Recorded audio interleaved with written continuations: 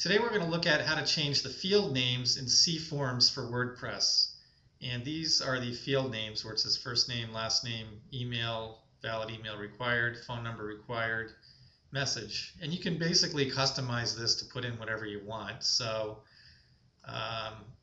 first you need to go to the cforms design panel, which you can get to from your dashboard in WordPress just by clicking on here. And you can change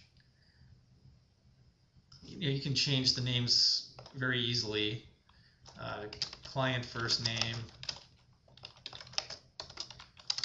and so forth. You can customize these to however you want. Just make sure when you make a change to click update settings.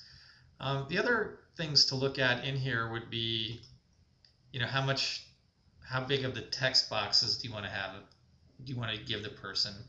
Because you can give them more than one line. Here's multiple lines of text. You can even make a checkbox or checkbox group, radio buttons, all from this drop down. cforms does a really good job of making that very easy. So let's go back and save that, and just so you can see on the form it now says client first name. Well, that looks kind of goofy, so let's change that back. Let's take out the client, save. Let's update the settings, and you can see that change has been made. So what happens if we don't like that style of form? Well, we can go into the cform styling, and as you can see, cforms gives you other options that you can select. So if we like this form, for instance, or